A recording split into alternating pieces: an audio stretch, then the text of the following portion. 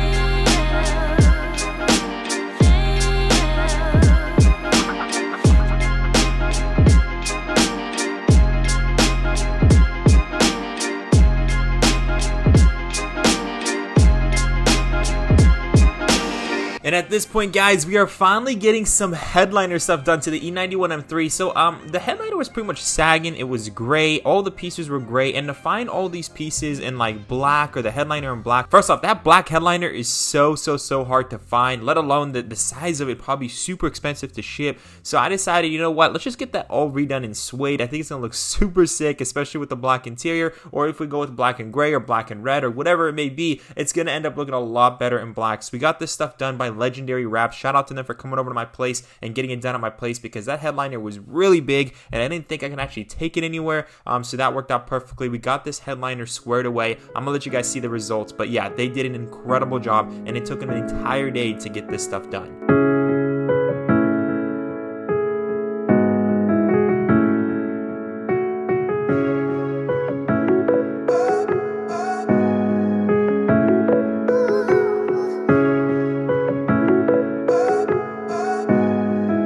And as you guys can see, it came out so beautifully. It looks absolutely amazing. I'm super happy that we actually went with suede. It looks so good. But the next thing we actually ended up getting done with Legendary Wrapz is this beautiful center console trim. This center console trim is super hard to find. I had to purchase this thing off eBay, and it was listed in some really weird place in eBay under some like weird category, but I found it. It is a manual center console trim plus a CIC cutout. That is super hard to find. I bet anyone, if you guys can actually find this and send me a link, I will literally send you guys something, because it is super hard to find. I couldn't find a single used one anywhere.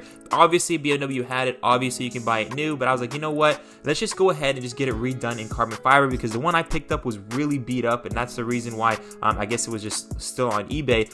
So I picked it up and we just got it redone completely in carbon fiber, and now it looks factory new and it looks beautiful with the carbon fiber. You guys are about to see the finished results, but shout out to them for even videotaping all of this and showing you guys the process.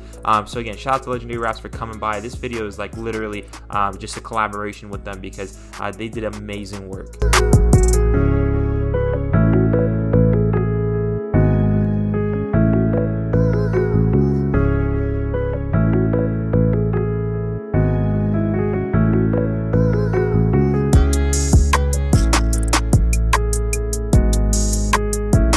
And just like that, guys, we are at the end of the video, and as you guys can see, we got a lot of stuff done. We got the custom trim done on the E91 M3. I've never actually done carbon fiber center console trim because mainly it's kind of expensive, and it was still kind of expensive, but at the same time, it's still kind of cool. You guys know I'm trying to build a one-of-one E91 M3, and I want it to be the sickest E91 M3 on the internet, and I think that center console trim piece, it's the same color on every M3. It only comes in black leather wrapped, and I was like, you know what? I have the black leather carbon that the car came with from factory, so I was like, how cool would it be to match that, but at least, you know, some gloss carbon in the center console. I thought it was gonna be pretty cool, and you know what, guys? It came out pretty amazing. Here is the trim piece fully assembled. You guys can see with the iDrive controller in there, good fitment. We got all the buttons over there, perfect buttons. This took me some time, guys, to get perfect buttons because the ones that came on my car were destroyed. As you guys can see, this thing just looks stunning. This is just one of the details we're gonna be putting into the E91 M3, and I'm just super stoked for it. And the other piece is just sitting right over here, the suede headliner for the E91 M3. Guys, again, we're gonna be going above and beyond on this build, and I am just super stoked for it. Hopefully in the next video, guys, I'm gonna be showing you guys all the wiring that goes down on the E91 M3 and hopefully getting some power to this car as soon as possible. I want it to be a rolling chassis. I want it to at least have some power, and I want it to actually slap in the engine and transmission as soon as possible. We're getting so close to seeing this car become a reality. Honestly, the undercarriage was the toughest part, getting everything routed, and now, guys, we are getting so close to throwing power into this car, getting an engine in there, so good videos are coming soon. So if you guys are excited for that, make sure to smash the like button. I know I'm excited, and I cannot wait to have an E91 M3 driving on public streets. So if you guys can do me a favor, just smash that like button. I'm actually gonna head out right now, edit this video, and go back and start working on the wiring some more. That wiring is taking way too long, but once we get it all sorted, it's gonna be super awesome. Without further ado, guys, I love y'all so much. Remember to stay humble. I'll see y'all on the next one. Peace out.